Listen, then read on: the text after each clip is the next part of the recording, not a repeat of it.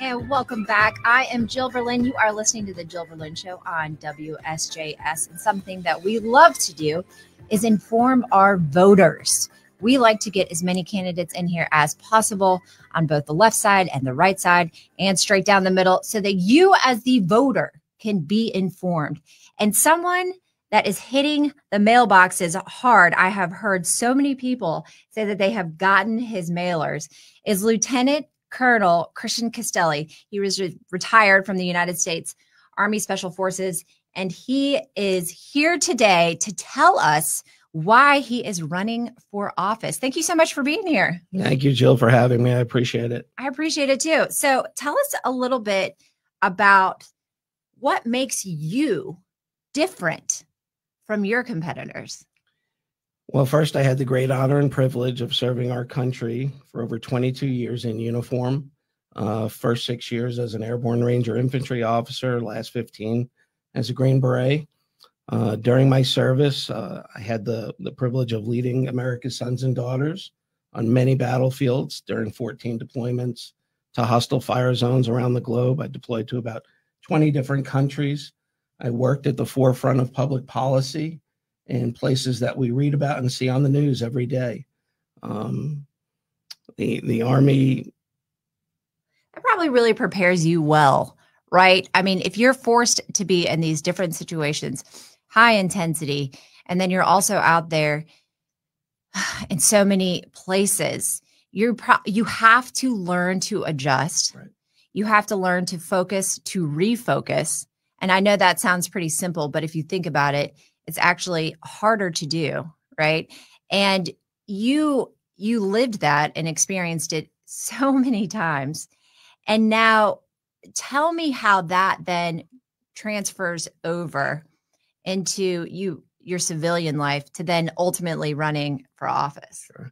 So I think, what distinguishes my candidacy the most, and when you look at the candidates in the field, I bring a very unique global perspective, federal perspective, state and local perspective to my candidacy that none of the other candidates bring. And so when you have deployed to and lived in 20 different countries around the globe, when you have brought American values and our way of life and our thinking and actually used our Constitution in countries where they didn't have one, and that became the model for success. And, America is the beacon of democracy for the world. Everybody wants to be us. They literally do. We have an inherent responsibility as the leader of the free world, as Americans. And I really believe in American exceptionalism, that we are a unique, the greatest country in the history of the world, and we have some inherent responsibilities with that. I love that term, American exceptionalism, because you're right. You go to these countries and you see how far behind they are. And then you come here and you think how well run our country is and how well the forefathers were able to establish laws and govern our people. So tell us a little bit about, what do you feel like? But of course, nothing's important, right? So, yeah. I mean, nothing's perfect is what I meant to say. Nothing's perfect. So what do you consider to be the most important issue facing America? Yeah. So we have, if you look at the global problems that we face today, both internationally, nationally, the number one issue that we face here in the country is our open border, our southern border issues. And so my husband would agree with that. Yeah.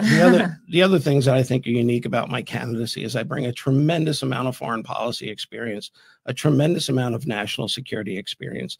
And if you look at my background compared to all of my fellow candidates that are running, I have more foreign policy and national security experience than all of them combined. Oh, wow. And given the global problems and problems that we face nationally, my skill set and my background are more perfectly suited to handle these challenges today than anybody else in the candidate field. So what do we do to secure the border? Yeah, so, I have had the privilege of working on many contested international borders.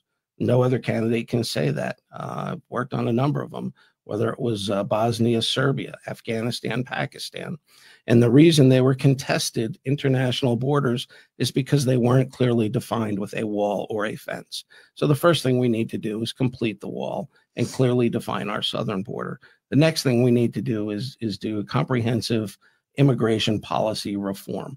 Look at the entire operation, our policies that are in place, what worked, what didn't work, best practices, and do a complete comprehensive review. And that harkens back to my days as an inspector general, where we went into government agencies and we did policy, law, regulatory reviews, and we came out with best practices to move forward with. But there's some more practical things like reinstating Title 42, the Remain in Mexico stuff. We have got to cut the floodgates, shut the floodgates, and stop the flow of the illegals. There's been hundreds of people on the terror watch list that have entered our southern border. I have spent time on patrol with border sheriffs on our southern border. I'm the only candidate that can say that. I've actually patrolled our southern border in uniform with armed law enforcement and seen firsthand. What is that like? Can you give us a firsthand account? Sure. A story that maybe impacted you? Sure. So last October, I went down to Cochise County, Arizona. It is in the Tucson sector. And I patrolled with 4 days with Sheriff Mark Daniels. And if you watch Fox News a lot, you see Mark Daniels always reporting from the front seat of his patrol car. He is proverbially a cop's cop. There's sheriffs that wear suits and stay in the office all day, and they more akin to a politician. And then there's sheriffs that wear uniforms, get in the car, and they're on patrol on the front lines with their deputies. Right. He's one of those. Yeah. And so he it sounds like you may be too. I tell you, I was in my element again. I felt like I was back in Special Forces. And he picked me up, and I was dressed in a business casual. I thought we were going to dinner. And he got out of the car, and he was in his full tactical gear with a vest. And he said, I thought we were going to dinner. He says, we are. McDonald's drive-thru. I want you to see what I see on the southern border every day. We grabbed a burger at the drive-thru, and we went out on patrol. And within 5 minutes, we were in a high-speed chase, chasing a vehicle down the interstate, loaded down with migrants. And, they encounter this all day long. And so he said to me, he goes, Democrats would lead you to believe that illegal immigration is a victimless crime. And he said, I got news for you. The list of victims is every American citizen, and the list of crimes, which I'm going to expose you to, is as long as your left arm. What a mouthful. And he took me to see ranchers. He took me to interview Border Patrol, state, federal, state, and local law enforcement to hear each one of their perspectives. And it was eye-opening. And to get those firsthand accounts is so impactful, right? Because like you said, you have the people in the office who are just sitting there, with all the papers and the computers in front of them. And then you have people who go out and see it firsthand. And then that's when you get the real stories. Right. That's when you understand how bad it really is. And I think, some people live in our little North Carolina bubble and we think we're safe here, but we're affected. If you get hit on the road by someone who's done drugs, most likely those have come from the cartel from down south because they came across the border. And it's a huge problem. It is a huge problem. So tell us a little bit more about, you spoke about Title 42. Tell us about that. Yeah, so when I was down there, the sheriff took me and we interviewed a local rancher. This is a great story. It's a little bit of a vignette I want to tell you. I met this gentleman who owned a 16,000 acre cattle ranch on the border. And his name is John Ladd. And he's interviewed a lot in the media. And he took me out and he said, look, he said, I live here. I have to coexist right here on the border with the cartels. And they're bringing people across in droves. And they slaughter my cattle. If they want to send me a message, they leave a note on the carcass. Oh my gosh. To send me a message. How barbaric. To steer clear of the area that they're going to be operating in with migrants and trafficking folks. He said the property damage is about $8,000 to $10,000 a month on my ranch. They tap into my surface laid irrigation for water, a surface laid PVC pipe. They fill up their canteens, they take a drink, and they just let it run. And if I don't happen along it, I lose that precious resource. Oh, he said my gosh. It's just one horror story after the next. That's terrible. All right. We are here with Christian Castelli, who is running for Congress in the 6th District. Stay tuned. We're going to keep asking him some more hard questions when we come back. I'm Jill Berlin. You're listening to The Jill Berlin Show on WSJS. And welcome back. I am Jill Berlin. You are listening to The Jill Berlin Show on WSJS. And we love to inform our voters. And we are here with former or retired Lieutenant Colonel Christian Castelli, who is with the United States Army Special Forces. And he has seen firsthand how important it is to protect our border. And we were talking about how he not only hears about these stories, but he has ridden with the sheriff's department in high-speed chases, and he's lived it. He's lived it. Tell us how you were talking about when you did this down in Arizona when we went to break. Tell us how this then ties back to our community, our corner of the world here in North Carolina. Sure. So sheriffs are famous for saying that every community in America is now a border community. They experience say that again. Every community in America is a border community now. What does that mean? And so what they're referring to is, all of the issues when the border crisis first started that they were experiencing specifically in Arizona and in Texas. We're now all feeling those effects now here in central North Carolina and the Piedmont Triad area. And you were talking about how this Arizona farmer gets threats from the drug cartel. And the first thing I thought was, well, why isn't this guy moving? And then the second thought I had was, well, why should he move when they are coming in? But, you don't necessarily hear that specific story here in our area, but we are impacted. So keep going on that. Right. So one of the ways that North Carolina Congressional District 6 is impacted is, and I'm not sure a lot of people know this, but we are now, North Carolina is one of the highest rated states for human trafficking. We're rated number 9 in the country. And that part of that is because of the confluence of the interstates here.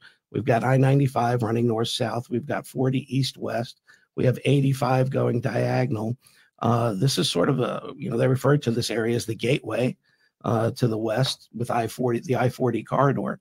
And so what that's done is become a human trafficking superhighway. And so much so that several of the local sheriffs, including Bobby Kimbrough right here in Forsyth, as well as Alamance, Terry Johnson, and a bunch of them are standing up a anti-human trafficking task force. Which is interesting because it almost goes back to the olden days when, you would bring in goods from other countries and you would go into whatever port was easiest, right? They would bring the boats. And so you would think having this intricate highway system here in North Carolina would be a good thing. Right. But in fact, it is actually putting us here in danger. Right. Yeah. So, as beneficial as the highway system is, the bad guys don't need a highway system also. Right. And that's what they're doing. They're trafficking fentanyl into the area. They're trafficking humans and any issue that is causing the death of 300 Americans a day, like the fentanyl crisis has got to be the number one priority for our country. The economy is painful. We have other issues. We have high crime. The economy, we'd like to restore energy independence. All of those things are great and important also. But any issue that costs 300 American lives a day has got to be our number one priority and focus. And that is our border. And so what is it that you're going to do to help protect the 6th district? And just for some of the folks who are out there listening, because there has been one of the things that I talked about with a lady who had gotten your mailer this morning before the show, I said to her, is there anything that you can think of that you would want to know? And she said, I want to know what it is that he's going to do differently. How does he protect us versus everyone else, right? Because I want to be protected. What does he do? Well, I think you have to use the power of congressional subpoena authority. You have to use the power of the purse, which Congress holds. And when we have to, I alluded to earlier, I have a background as an inspector general. And so one of the missions of the inspector general is to do comprehensive audits and inspections of systems to make our government run more efficiently.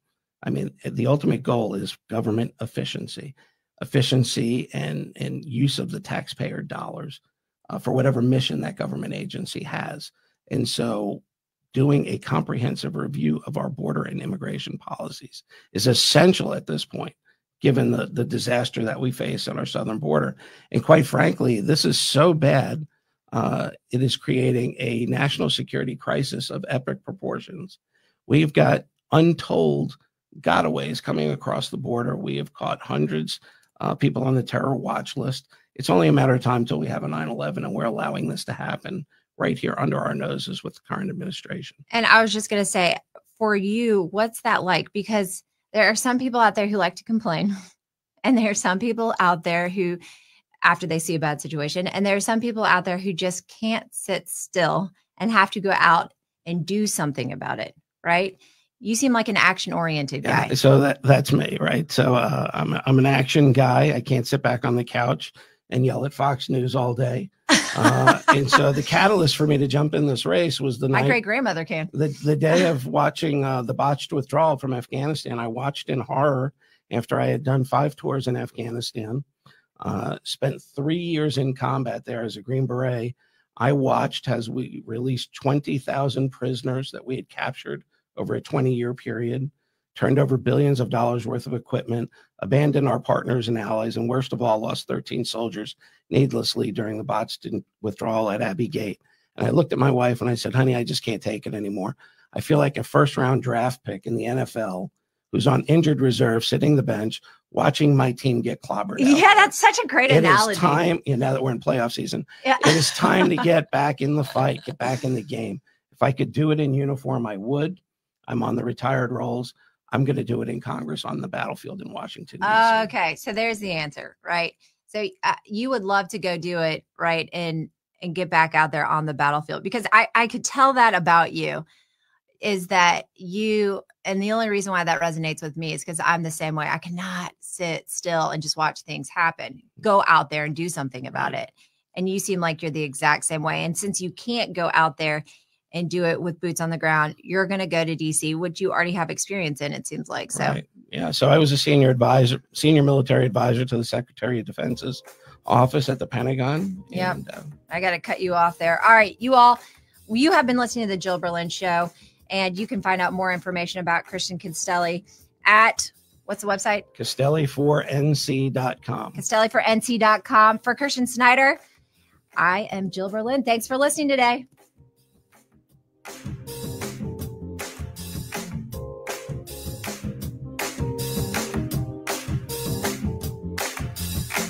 Are you cooped up? Feel like a zombie?